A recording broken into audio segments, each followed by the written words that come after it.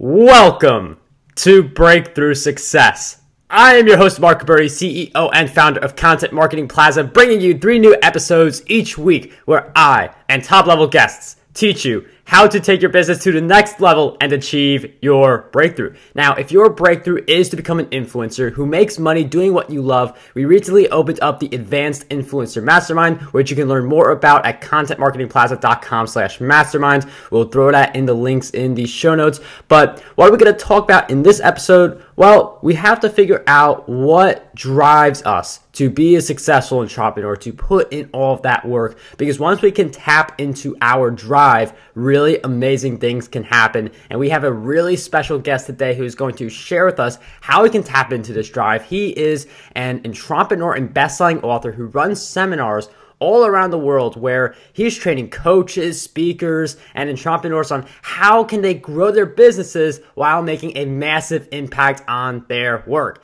He founded Evolution Seminars in 2006 as a way to make an impact in the world through personal development and education. He has been trained by Tony Robbins in the exclusive Platinum Partnership Group, filmed in the hit movie The Journey with Brian Tracy and Bob Proctor, and consults with Fortune 100 companies. His latest book, Firebox Principles, helps entrepreneurs tap into their drive. That book is at firebox.com. But anyway, today's guest for episode 333 of the Breakthrough Success Podcast is none other than Matt Brauning. Matt, it is such a pleasure to have you on the show. Man, Mark, I'm stoked. We've been talking for a few minutes before rolling tape, and I'm happy to be here, ready to jump in with you, dude. Matt, I'm really happy to have you on the Breakthrough Success Podcast. I know we got a lot of ground to cover. Beforehand, though, I'm wondering if you can share with us just a little bit about why you decided to write your book, The Firebox, and just go on this whole journey. Yeah, man, this is my second book, and it's been my first new book in over 10 years. So for me, I've been speaking and training. I put on, I think, almost 300 multi-day events all over the world in 18 cities and 4 countries. And I love speaking live, and I love coaching live with people. And it took a while. Like, I knew I wanted to do a book, but all of a sudden something struck me. I started my podcast, The Driven Entrepreneur, a little over a year ago as we're taping this. And as I started interviewing more and more amazing entrepreneurs, just like you're doing, I found that as I asked their stories always came out with this really interesting, like, superhero story. Every superhero and every villain, for that matter, has an origin story. And I just kind of got curious. Like, I started seeing patterns between the origin stories. So I asked this question. I'm kind of a scientific guy, I guess. I'm a little weird that way. And I thought, man, I wonder, like, how many different patterns of stories, like, what fuels someone to do what they do. And as I began looking at every entrepreneur I get my hands on, plus, famous people today and through the past, I found that there are really only 7 different drives. So to me, if you can tap into your story, that's what marketing is, that's what business is today, is story marketing. If you can tap into what your story is, what the passion that drives you, why you do what you do, you'll be able to convey that to your paid team, to your volunteers, and to your clients to be able to connect with you easier, connect with you more. They'll rally around you, whereas you don't have to try to sell to someone anymore. You can instead share your story. So there's all sorts of stories about that, and I can tell you what the whole thing is in the first place, but that's really why I wrote it. And it's really interesting how I feel like there are not enough people who are truly tapping into their story, and that's something that is such a valuable resource for us and can really help us, like, when we look back at that story, maybe tap into some of the drive. And I know you've interviewed a lot of people on your show, so based on your experience with all these interviews, what do you believe really leads to becoming a driven entrepreneur? So number one is you can't manufacture it. Right? There always is an incident or an origin story. For me, I was 6 years old. Never forget this, Mark. I'm standing behind this big oak tree. I'm about to start kindergarten. And I was an older kindergarten kid. And I looked out and I saw all these kids playing. And I just remember distinctly thinking to myself, man, I can't go play with those kids. Like, I didn't know how to talk to them. I didn't feel like I fit in. And they seemed like they all knew each other. They were playing together. I knew in that moment I had a fatal flaw. I knew I was different. I knew I thought different. like they were just, I don't know, like it seemed like kids were just being kids. I kind of felt like Stewie from the Family Guy. I was like thinking too deeply about stuff. They were playing in the sandbox, and I was wondering why they chose that location for the sandbox, and how did they get it in there? Did they use a truck or a crane, or what did they do? And I thought about that all the time. I remember listening to Elon Musk recently. He was on Joe Rogan's podcast, and Elon talked about, as a kid, being scared that someone was going to take him away, because he knew that he was so different than everybody else. And he said, as a kid, I felt if they found out how I really think, they're going to take me away because I'm not like anyone else. And as a kid, that can be scary. But as a lot of us entrepreneurs do, we start off, my first venture was selling skateboard wheels. There were those big 80s like Vision skateboards. They're really janky ones with the tail on one side and the nose on the other, and little bumpers on each side. And I sold those wheels for $1. I think that whole summer I made like $3.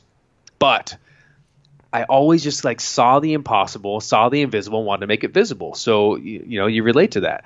And as I looked at it, what it really takes is every one of us has that motivation. So that story, that feeling stayed with me all through high school. It wasn't until I was 22, 5 days after I turned 22, I started my first business.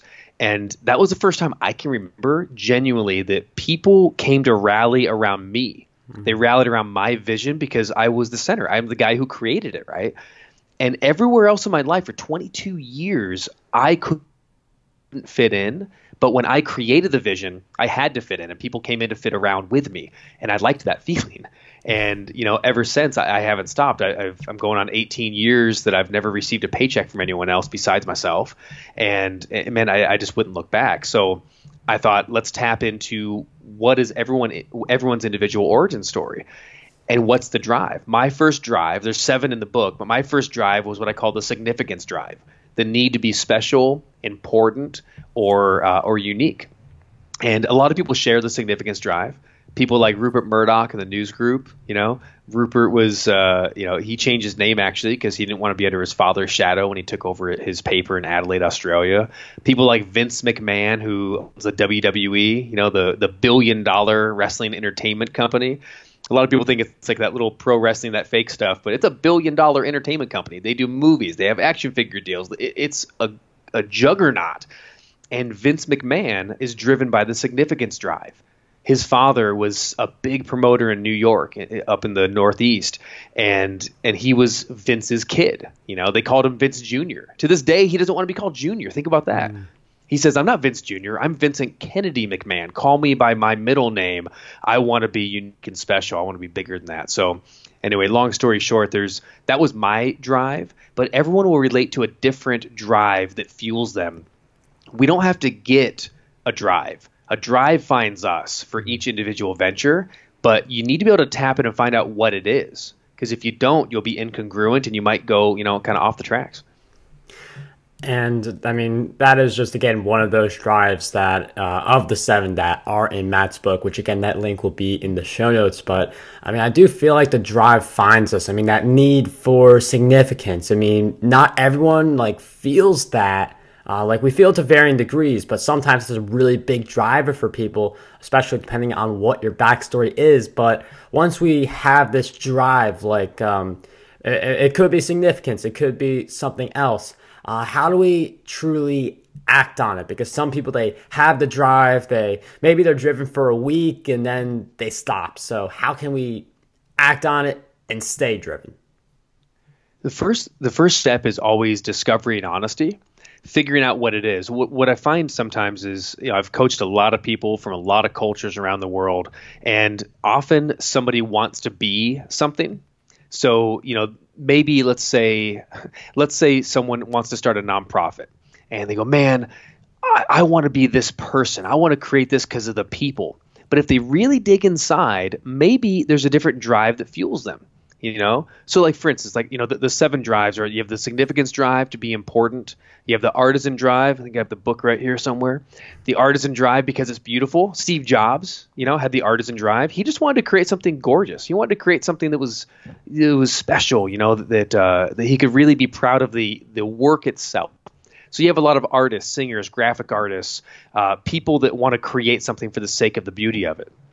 You have the world impact drive, which is the need to make a dent in the universe and change something. which Steve also has. Elon Musk would certainly share that, and several other people. You have the contribution drive, which means it's all about the people. The spiritual drive, which is because your creator said to do it, so you do it. And that's not just for ministries. There's a lot of people in everyday life or in business that, you're sitting there around, you're praying, you hear God say, start this magazine, get that office space, whatever it is. My wife and I have certainly had that experience many times. That's how we landed in Grand Rapids, Michigan. Everyone always asks, how did I go from California to Michigan? God called us out here, and I pray every day that he'll call me to palm trees again. But, winter is winter. And then the last two are the Thrive Drive, which is you're doing it to get ahead, essentially, to improve your station in life, whether it's making money or it's getting out of poverty. Same drive. You're doing it you're the Damon Johns of the world, right? You're hustling and grinding because you want to get to a better place for you and your family. And then my favorite by far is the Avenger Drive. And again, tapping into this, the Avenger Drive wants to take a wrong and make it right. So you see something and you want to fix it. Sometimes it's getting revenge on someone who didn't believe in you. Sometimes it's seeing something that's happening wrong in the industry and saying, I want to make an alternative. So to answer your question, I want to give the kind of the pre-frame of the 7 drives. But to answer your question, what you first must do is get honest with yourself and say, why did I really start this enterprise? Whether it's a for-profit or a nonprofit or a church or a community group or whatever, just because it's nonprofit doesn't mean it's about the people, right? Couldn't it be, somewhere, hey, I want to make something special. I want to be important. And I'm going to do it by creating this amazing nonprofit that helps people. But get honest that your primary drive was significance, not contribution, and that's okay. And if that's you, how would you do that differently? Well, maybe you put your face on it. You say, I'm going to put my name and my face on the charity because I should be the front runner of this. And what will happen is everything you say about it will feel a little more congruent. If you think you're a significance drive, but really you're an Avenger drive, you need to be honest with who you are, why you want to get involved in this industry or this enterprise in the first place. Once you know why you're doing it, and I know the next question is usually, well, how the heck do you know? Lucky for me and everyone else, I was my first client. I took my own quiz. I created the Firebox quiz, and you get a Firebox book, as you mentioned. But it's a free quiz, so I'm not charging for it. And the idea is I want to send this out. I want to get companies and owners taking this quiz and getting their employees or team members to take the quiz. So think about this, Mark. Like the idea is, say I have an organization of 100 people. What if we all take the Firebox quiz and it's in relationship not to the individual, but how they think the company got started, what they think they're doing in this enterprise. And you'd be shocked when the owner takes it and says, oh, it's contribution, but 90% of the staff take it and say it's Thrive Drive, and they feel like they're just trying to make a buck. And it's interesting. You got to have a real conversation, don't you? You got to get down and dirty honest and say, well, hang on a second. I want to do this to help the people. That's why we're doing this business. But a lot of the people around this and all of our team members feel like we're just trying to make sales. So something's got to give. You got to have those honest, raw conversations and basically get back on track and do whatever it takes to do that. But to start, you got to figure out which drive is driving you in the beginning. Several really great points Matt makes. I mean, you don't want to put up one image of yourself when in reality you're being motivated by something else, or if there's a disconnect between which of those drives is the sole drive for a company. And I like how Matt also mentions tapping into the why, because I feel like a lot of people go off track when they forget why they got into their business, into what work they're doing. And I think that when people hear why, it's like, oh, let me think about why. They think they have the why in their head, they have some kind of a picture, but then as day to day goes on, that why can get murky again or go away, and then it's starting all over. So how can we, once we do this why exercise, because I feel like it's very helpful, how do we actually remember that and put it in front of ourselves every day? So 2 things you need to decide to do after you know what has been driving you.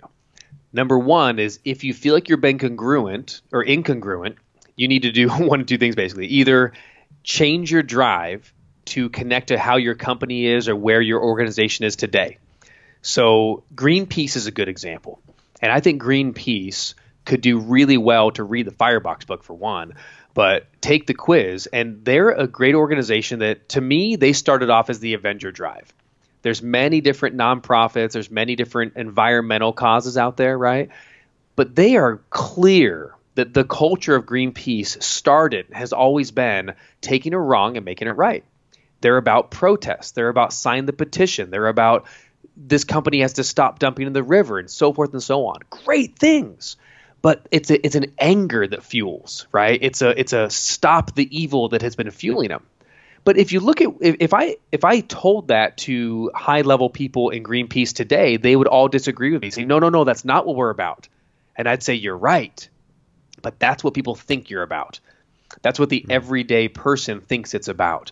You get young volunteers riled up because the environment is going to hell in a handbasket. You got to do something about it. But what are they really about? Well, no, they're actually about, let's create supportive future environments. Let's take care of the people, maybe in indigenous areas. Let's take care of these animals. Maybe they're actually more about the contribution drive than we think. So in a Greenpeace example, I like to give tangible examples like this. What I would suggest to them if I sat down, with the executives is, listen, you need to take your Firebox drive and realize that it has been Avenger Drive, but you should change your drive. And once you change your drive and say make it a contribution drive, in an organization that size, you need to roll it out. There's a PR campaign. You need to roll it downhill to everyone on the team to say, hey, this is what, Domino's did this well. And they said, hey, people said we taste like cardboard, and that sucks. Who wants to eat cardboard? Here's what we're about today. We have changed our recipe. We've changed our ingredients. Give us a try. It'll be top quality. And they actually acknowledged it and made the change in a public PR campaign. I think we could similarly do the same thing with our fire drives. No one really knew what the founder of Greenpeace believed in his heart necessarily, right? But if we took that same concept, he could say, you know what, we started off this way. We wanted to put an end to A, B, and C. But now we realize there's so much more to this. Here's who we want to be today. Here's what we're about today. And they make this campaign where we explain that we're really about contribution, about the people, the animals, the environment. We want to make a better way. We don't want to stop the bad way. We want to create a better way. And it takes some time to get that out. That's option one, if that makes sense, is change your drive. Option two is align your environment and your company with your original drive. I actually, to pull the curtain back, I 100% had this happen to me about 2 years ago, Mark. So I've been running seminars and trainings and coaching since 2006. And I started off, man, I was on fire. I was 26 years old. I abandoned my successful real estate and investing career. I did really well for myself. I was a self-made millionaire by 25 and had $5 million in property. And I abandoned all of it because I had this dream and passion to take care of people. I went to Tony Robbins, I saw this possibility to help change people's lives. So everything about me was like, you know what? Boom, that's all I care about. I want to go forward and I want to help change people's lives. And I made very little money. After a couple years, I started figuring it out, and I made that big breakthrough where I was able to earn what I believe I deserved. So I made good money, but I never forgot that it was about changing people's lives, right? And I had to be honest, a couple years ago, I sat down at the end of the year, huge meeting with the team. And at the time, we had a handful, probably a dozen people on the team, and volunteers, and we had some leadership people. We had a pretty good sized company. And I looked at everyone and said, I got to repent and apologize. I've gotten off track. I realized that so much of our company meetings, even though, again, do I care about people? Yeah. Did I still care about people? Of course. But our company meetings and the intentions had gotten into, instead of saying, how can we get this NLP program in the hands of more people? How can I help someone to change more habits faster? And what do we need to deliver to do that? Instead of doing that, I started asking questions like, how can we increase webinar conversions? Mm-hmm. How can we, give a better invitation that's received? How can we raise the price of a certain program? Or, you know what I mean? Like, I'm asking automation questions, scaling questions, sales questions, very good entrepreneur business questions. But I had to get honest and say, I've lost the heartbeat of why the heck we started this in the first place. I lost it. So we went back to basics. I stripped it back and said, all that's important, But let me peel it back, and I went and I did it 365 days in the life of a client. And from minute one, I said, what is it like when they meet us? How can we support them? What nurtures their soul? What nurtures their mind? What do they need? And we came up with a lot of new ideas. People are looking for community. So I added more expenses. I added things like I had one of my trainers go in and do a weekly community check-in every single week in our Facebook group to answer questions, and I paid for that. Do we charge extra? No. What I started saying is we're really trying to take care of people, and what do they need? Well, they need more community. Okay, well, let's create more community in our program then, rather than how can I get myself out of this? How can I automate it, et cetera, et cetera. So again, kind of a long answer to your short question, but in summary, option one is change your drive because it's the wrong drive. Option two is you have the right drive still, but you've gotten off track and you need to get back onto it and get with the team, get with your clients, get with whoever your base of people are and explain it to them. Show them the book, if this is where you started from. If you don't get the book, whatever. I don't know, this doesn't exist anywhere else, but take this concept and say, hey, this is what I'd like to do. Here's what I've been reading this year. Here's what I just did. And here's where I think we are, and let's make this change, roll it out to them, and get people you have no idea. You probably know, Mark, but people will get on board with you like crazy. When you say, here's my vision and here's my honest what needs to change, they will love it. It'll be a breath of fresh air. They will not judge you like you think they will. You don't have to be scared of it. There might be one or two people who are angry or something because you finally admitted to it, But the vast majority of people on your team and your clientele are going to say, wow, that's so cool you would do that. I'm behind you 100%. How can I help you to get this vision going? So that's what you do. You call the meeting to decide what's next. And Matt brings up a really great point where if you feel like you are stumbling a little bit, just call yourself out on it. Some people, they really want to hide. They want to place blame. They don't want to take responsibility. But if you do that, people love to see that. So definitely, if you feel like you're in some kind of similar situation that Matt was in, be completely open and honest about it, because then it can help you definitely go on the right track from there. And speaking of going on the right track, being driven, it's such an essential part of achieving the success that you're looking for. So I'm wondering if you could share with us, what do you believe holds most people back from being driven entrepreneurs? What a good question. So my mind goes to here. One is if you're driven but you're not getting results, and what do you want me to answer? Are you driven but you're not getting results, or are you losing the drive and motivation in the first place? Wow. Kind of, what do you mean by that? Right? Wow, both of those. Let's turn that back on you. Yeah, I don't know which one to pick. Both of them are really good. I'd say, I feel like we've been talking about if you lose your drive or trying to get it. So let's flip it and say if you're driven but you're not getting the results. Okay. So if you're driven but not getting the results, how many ways could we go about this? Let me start with step number one is one of my favorite business mentors of all time. His name's Keith Cunningham. So a little shout out to Keith. He has a new book called The Road Less Stupid, and it's definitely a great read. But one of the things Keith taught me early on was this principle of getting in line and staying in line. So most entrepreneurs get in line, meaning they start an enterprise, right? They start something. They get in line, like you're in line at the mall for food, and you're 10 people deep. And if you just get in line and then 2 people in, you still have 8 more in front of you. You go, you know what? This isn't working. I haven't gotten paid. I'm not getting my results. And you pop to something else. You'll never get it. It says if you just get in line and stay in line, right? Action trumps desire any day of the week. If you take action, but it's crappy action, it's not that focused, and you don't have a crazy high desire, but you just did daily habits on your business, you're going to get further ahead than someone who's super driven, post on Instagram how excited they are, following Gary Vee, you're ready to do this stuff, but they don't actually get out every Monday morning and do something. Action will always trump desire any day of the week. So my number one step, if you're not getting the results, is just be honest. Look at how much action you're taking. What action are you taking? How often? How repeated is it? Do you ever do the same steps over and over again? You want to have nice teeth? You got to brush your teeth twice a day, every day, at least. You might even keep a toothbrush in your pocket for lunchtime. If you don't want to have nice teeth, try brushing your teeth for 3 months and then give up because you're not getting the results and see what happens. You know, how about, you want to work out? Like, we know it for fitness, we know it for health, but we don't see it for business somehow, especially early on in the entrepreneur quote unquote stage. We think that it's supposed to be more instant than it really is, and it just isn't. I think we're recording this in 2019. I think there's a lot of the art of staying and playing the long game is starting to become lost. Yeah. I didn't really I started in 2006.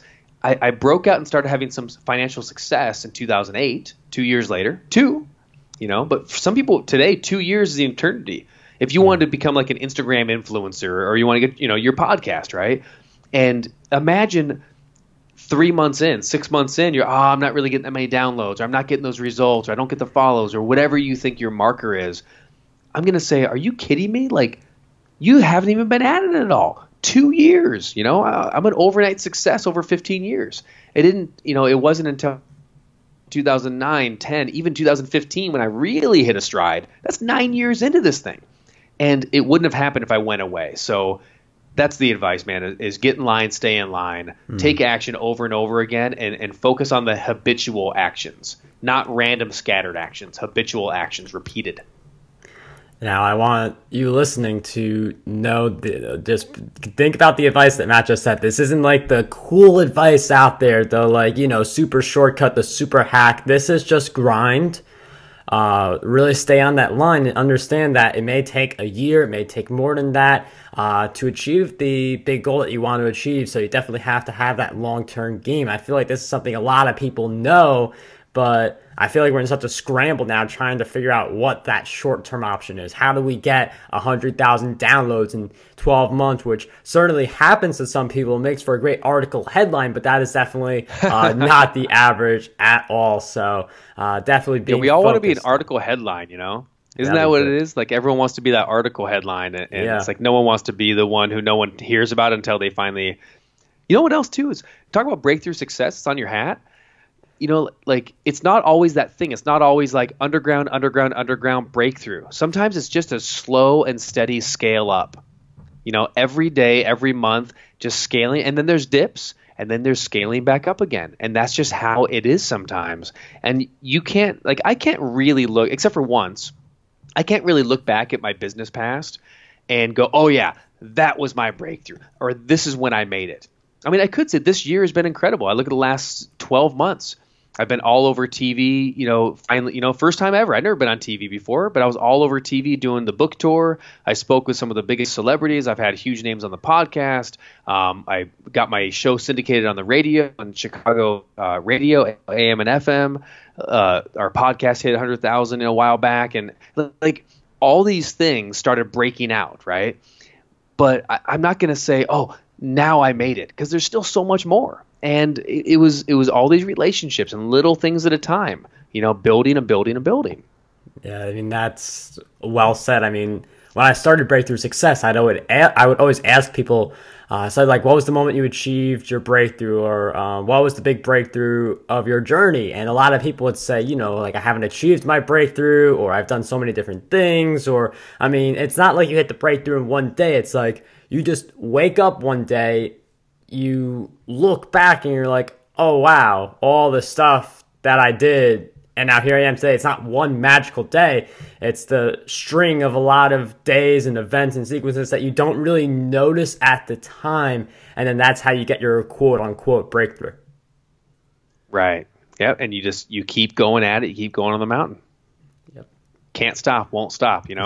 That's what it is. Now, you mentioned being habitual, which I definitely like, having a lot of habits. Like, I learn a lot. I do these interviews. That's one of my habits. So I'm wondering, though, if you could share with us, what are some of your habits that you would consider essential for your success? Well, habit number one. Oh, come on in. Yeah, my son just walked in. Happy birthday, bud. A couple of days ago. Happy birthday. So, yeah, I'll be out there in a little bit. You what? Go, you get it? You got it? Hey, we're live on the air. You want to talk? No, I don't have another one, but I can come out in a little bit, okay? So I was doing homeschool today this morning, and then we were hanging out in the afternoon. I'll see you in a little bit. He's doing like an art project right now. So, and what a perfect timing, right? I love those natural interruptions. I'm down in my basement office. But one of the first habits is aligning, and this is more of a macro habit, right? Is aligning your business activities with the lifestyle you want. And I think the idea of like freedom business and laptop lifestyle and that sort of thing, I think is thrown around a lot. And that's not what I'm talking about exactly. It's little things like I realized as business increased, I was on the road more and traveled more. So I said, gosh, like I'm away from my family a lot. So I'm going into the office and then I'm off, for 2, 3, 7 days at a time, depending on what it was or if I was going on tour or something. So number one is, why don't I move and make this home office? So now I'm in the basement here, so I can be home, and in between interviews or in between coaching calls, I can go upstairs, make some food. So that helps to keep my nutrition up, right? Now I can just pop in and boom, grab a chicken breast or some steak, grab some veggies, heat it up, eat, and I got a good healthy meal that I could have in like 15 minutes. Little habits like that, where I set myself up that when I was going into an office every single day, for me, that wasn't working because I'd eat more fast food. I'd get to the office going, oh, I'm really hungry, and now it's 3:30. Oh, shoot, I haven't eaten yet. And I found myself, if you don't have those little habits going of even micro habits, where do you put your keys when you get home? That's a good example. Where do you put your keys when you get home? And I guarantee you, if you have a place where you put your keys when you get home, you never lose your keys. If you have that, it's always on that dish. There's always that hook. And every time you come in, you always do it. And here's how I found out about those micro habits. So guys, macro habits are good. Like I decided to align my lifestyle. So I said, I want to work from home. And now when I travel, I don't miss them as much because during the week, I'm with them a lot. I cleared my whole schedule. I only do interviews on Wednesdays. I only do coaching on Fridays. So I stack. That's one of the habits. I'm sure you probably stack interviews as well. I don't know how many interviews you did today, but that's kind of what we do, right? So I stack those things. So Thursday is cleared. So today, this is the only interview I'm doing because this was on your schedule. I'm happy to do that. But on a Thursday, it's in the morning, it's my homeschool day. So I get to spend time with Val, and I got to teach him math. We got to walk through science, do an experiment. And that goes a long way. And the habit of like, I'll never tell him, stay out of my recording studio. I'm like, no, come in, man. Because I listen to some of my favorite podcasts. When life happens, when their dog barks, they tell me about their dog. When their kid comes in, I'm like, oh, I heard their kid for a second. It's like my favorite part of the episode. So I just figure, you know what? My lifestyle, you got to know who I am. I love my wife. I love my son. I love mountain climbing. I love helping to lead in our church. I love doing entrepreneurship. And if you know who I am, I want my lifestyle to surround my business. So that was kind of that number one. And I talked about micro habits, and if we got time, do we still have time for that? Oh, yeah, definitely. Okay, I can break that a little bit. So that's the macros. Your lifestyle should be surrounded around your business, or your business around your life, right? The micros are really important. So think about anything you have that habitually messes up.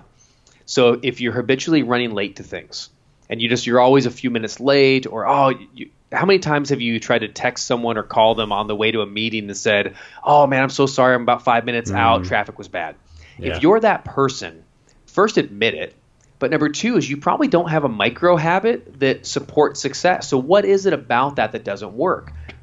If you're always losing your keys, what's your habit around your keys?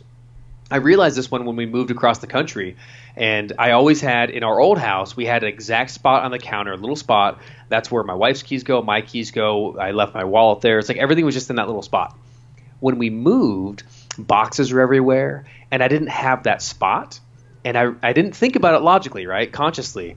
Unconsciously, though, I didn't have a spot. So some days the keys landed at the little, what do they call it? Like the little cubby thing where like a coat area by the front door. Sometimes the key landed on the counter or the island on the kitchen, 2 different places. Sometimes it stayed with me in my pocket because when I walked in the kitchen, I didn't have anywhere to put it. So where does my key land now? Now it's in a pants pocket. It's in my closet on the floor. It's on the floor next to my bed with my pants. It's in the laundry, So you got to get these micro habits. So if you lose your keys, find a spot where your key goes every single time. It's so minor, but it's so important. If you feel like you're not accomplishing a lot, this is small but huge. It'll change your life. Make your bed every morning. Clean your dang room. whatever it is, like wake up in the morning and say, I'm going to do something that is a win. And you'll be shocked. You'll be shocked, man. Like how many people I've said that, they look outside their life and they say, there's so many things I got to fix and so many things I want to do. Nothing's working. My whole life isn't working and my job and, all these things. And I go, what does your room look like? Oh, what do you mean? It's probably a mess. They go, oh, yeah, I guess it is. Let me see your car. The floorboards are full of Coke cans and Wendy's wrappers. And do you know what I mean? Like there's these little things that seem like they're unimportant. If you want to get the big habits nailed down, start with the little ones, right? Clean your dang floorboards in the back seat of your car if you have junk food and pop cans and water bottles or whatever. Oh, it's my office. Clean your car. If you can't keep your car clean, you're not going to keep your house clean. You're not going to keep your relationship clean. You're not going to keep your career clean. Do the little habits. If you're always late to something, what's your habit for navigation? You know what? A quick tip I do. So look, I'm showing. If you're on video, you can see my little iPhone here. What I do is now I go in. If I'm going to meet with you tomorrow for coffee or for appointment, I go into the map and I plug in that address. I plug in the address the night before. So when it comes in the morning, it's already there as a recent and it's already there as a suggestion.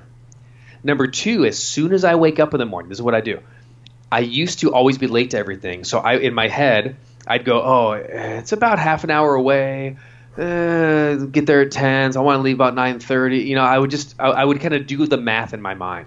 Now, when I wake up in the morning before my shower, I plug the address into my maps and hit start. I don't wait. I hit start. And then it actually says, arrive, 8:52. And I go, oh, okay.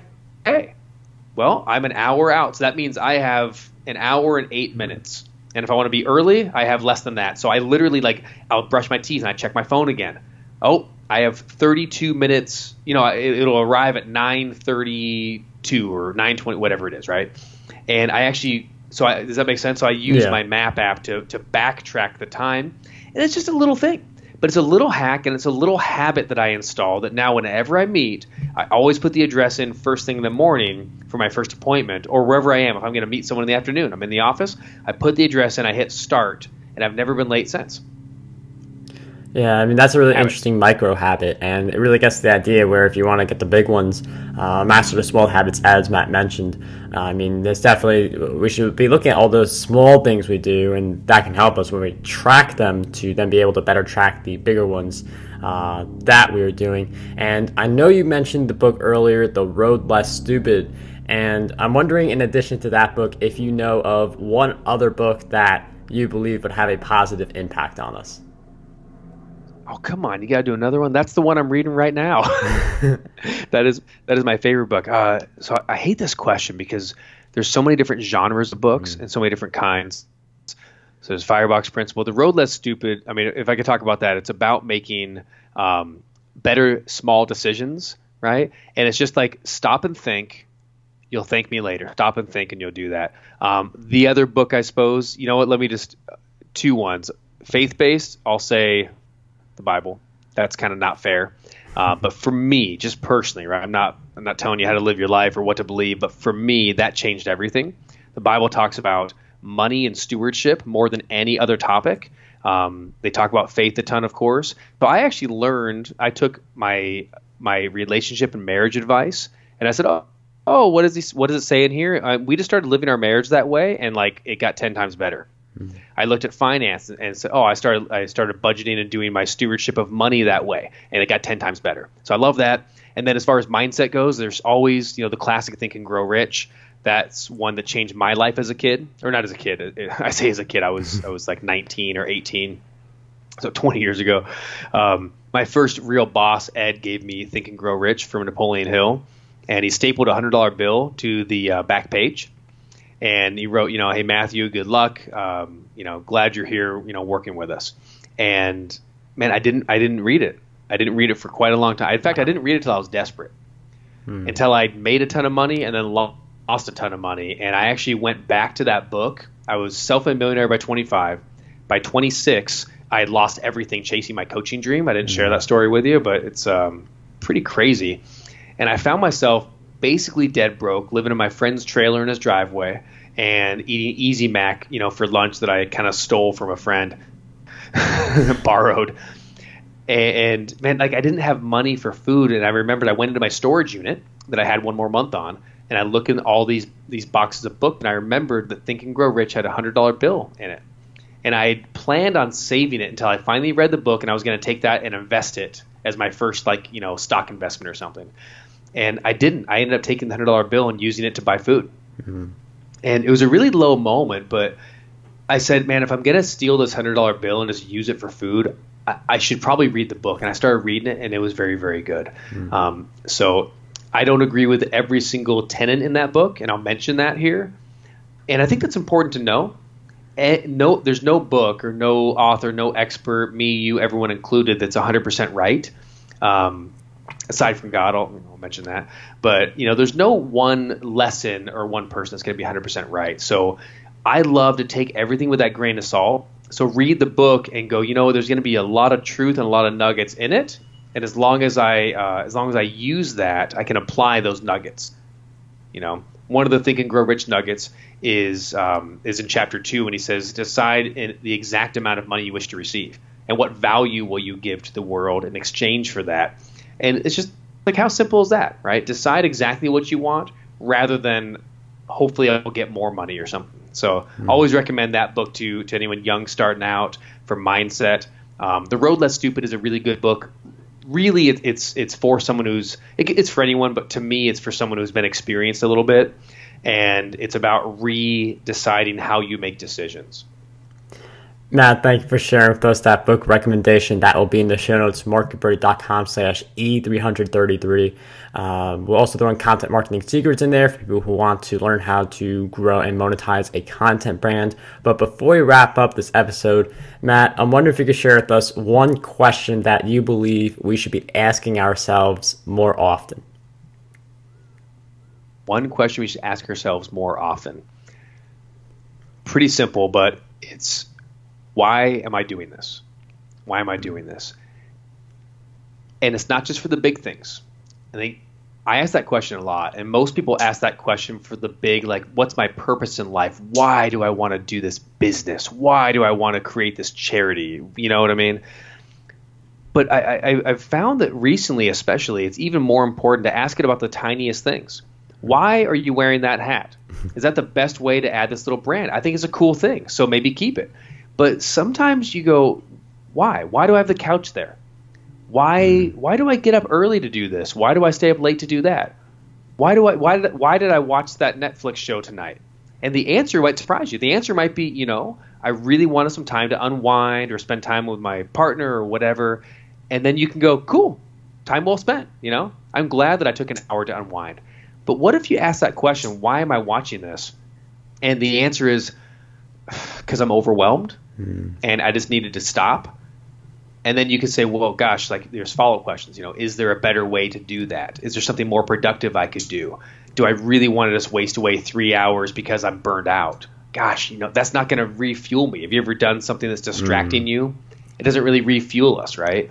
So if I find myself playing a video game or watching, Netflix or whatever, and I'm not doing it for entertainment value, I'm not doing it because it's joyful to me, I'm doing it because I'm burned out. I'm like, I don't finish 3 hours of that and feel more fulfilled. So I stop in the middle and go, you know what, that's not what I want to do. What can I do right now that's even more fulfilling? So then you pick up a good book, or you go write something, or you go exercise, or whatever it is, right? Does that make sense? So yeah, ask every single thing, the tiniest things, why am I doing this? Matt, that is a really awesome question and an analysis of that question. And I mean, you shared a lot of really awesome insights throughout our time together. Again, the show notes will be markguberti.com/E333. We encourage all listeners to join us in the Facebook group at contentmarketingplaza.com/Facebook to interact with other listeners. But Matt, I can't thank you enough for coming on the show and sharing all of your great insights with us. And don't forget, listeners, to check out Matt's book. That book, again, is over at the link fireboxbook.com. But I definitely want to thank you again for being on the show.